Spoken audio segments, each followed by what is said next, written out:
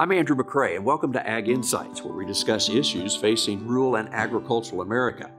With me on this edition of our show is Dan Neenan, and Dan has quite a title, so much so I want to make sure I get all this correctly.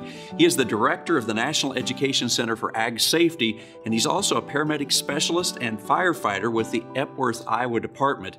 Dan, your title alone gives us plenty to discuss right there. So take me back to being a rural fireman. How far back do we go? Because that sounds like that's kind of your first involvement with this topic. Yeah, so I first joined the fire department in 1991 and then joined the staff here at NECAS, which is the acronym for the National Education Center for Ag Safety, in the year 2000. From there, started developing safety and rescue programs that were agricultural based. You mentioned NECAS. Talk about then what that does and the program then that rolls out to all these departments, because it's certainly extensive. So our programs have been approved through the Iowa Fire Service Training Bureau, but we're looking at hands-on training programs that deal with the root cause of what's causing the injury and what's causing the fatality of the farmer or of the agribusiness personnel. So talk about some of that hands-on type of work you've done. I'm sure you'll probably be quick to say, well, there are many people involved, but yet you jumped into a place here where perhaps there wasn't a lot of education that had been taking place, or the ability to get some of that information out to rural fire departments. Is that what you were helping develop then? Yeah, to develop the hands-on training program, because farmers and firefighters are alike in that they don't want to sit and listen to somebody talk for 8 hours. They want to go out and get their hands dirty and do something. So we first started out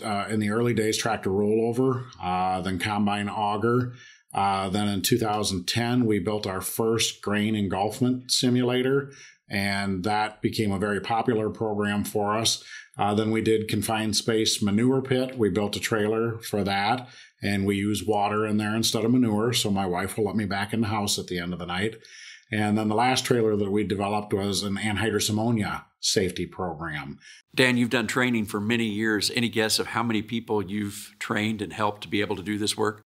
I guess it would be a guess on my part, but I would say it would be close to 10,000, that have been to the hands-on training. Do you have an idea of the impact you've made? I'm sure it has been large, but sometimes we step back and realize, wow, we have made a difference. Talk about that impact. So from the safety side, it's really hard to count an incident that didn't happen. From the rescue side, that's a different story. So from the grain bin rescue side of things, we've now trained 32 departments that have gone on and rescued somebody out of a bin. How do you respond to someone who says you're a hero? A hero is somebody that's driving down the street and they see a burning house, and kids in the window, and they've never been trained, and they go in and they perform a rescue. To me, that's a hero. I try to be a well-trained professional volunteer. You need to be properly trained in what you're doing and be a professional, and good results will happen. Dan, I know that you do this because you want to help others, so it's not about personal accolades, but yet this has been a legacy that you've left, helping so many fire departments and farmers out there. Speak about that for a moment, because certainly you have helped so many. If you take a look at the partnership that we have with Nationwide, and then from there, all of the partners that have come together to donate and make Grain Bin Safety Week happen. Do I play a part in it? Yes. Am I the only reason because of it? I don't think so. I mean, it's a team to be able to do that. And it's the same thing with the fire department.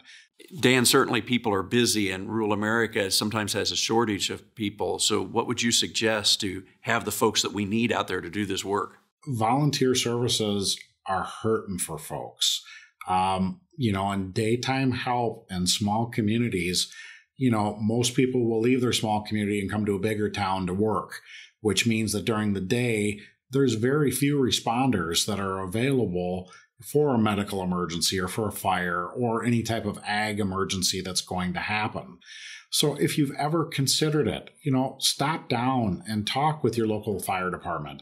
Reach out to your local community and see what help, or what volunteer opportunities are available. Thank you, Dan, not only for your time, but also for your service. Thank you, and thank you for getting the word out. And thank you for joining us as well. You can learn more at thinkgrainbinsafety.com as well as aginsightcenter.com.